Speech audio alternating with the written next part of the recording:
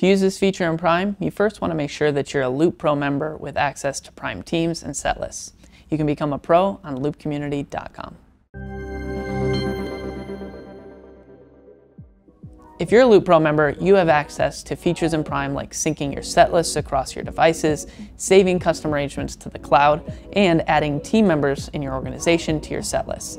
But to make sure those all work correctly, there's one important step, and that's the sync button. The sync button at the top of Prime acts as a save button to make sure that your set lists and arrangements sync to the cloud, so you can access the same set list on every device. So let's look at how to do that. So I'm in Prime, and if I have my set list here with these two songs, I can edit my arrangement. Let's bring this chorus to the beginning, hit done. I can turn my instruments on and off. Let's say I'm already playing acoustic and I already have a drummer and a bass player, so I'm going to turn those off. Now, if I hit sync, this set list will actually sync to the cloud. You want to wait until it says sync status successfully synced, hit OK.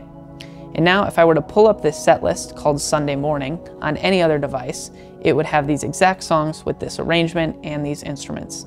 I can also save this arrangement for later to be used in another set list. To do that, hover over the BPM on your Mac, click the three dots, click Add to Library.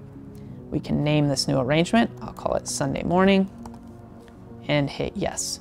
Now you want to make sure you hit sync again to make sure that arrangement syncs to the cloud as well. Once this says that it's successfully synced, we can go to the website to make sure that they'll be viewable on the website and on our other devices. So let's go to loopcommunity.com, make sure you're logged into the same account that you're using Prime in. Click Prime Cloud, and here you can click Prime Setlists, and you'll see our Sunday Morning set list is right here with the two songs. Here you can see the songs here. You could also add more songs. So if we were to add a song, let's say we add this one right here. Now I have 3 songs in my set list.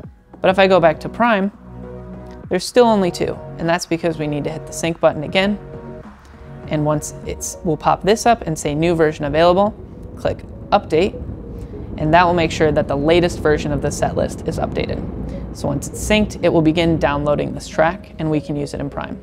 Let's also make sure that our arrangements sync to the cloud as well. So let's go back to loopcommunity.com and come to Prime Arrangements, and you'll see This Is Amazing Grace, Sunday Morning. So that just ensures that you can use this arrangement in a new set list on any device. So if you share a set list with a team member or someone shares one with you, you can access that by going to Load Set List, Shared with Me, and then click the set list to download it to Prime. Now you'll still see a sync button here, but this one actually won't allow you to override any of the changes to the main set list. So if your team members come in here and they turn off different instruments or adjust the volume and they hit sync, none of the changes will override the main Pro account. Using the sync button in Prime allows for you to save your set lists and arrangements to the cloud so you can access them on the website and on all of your devices with Prime. Become a pro today on loopcommunity.com.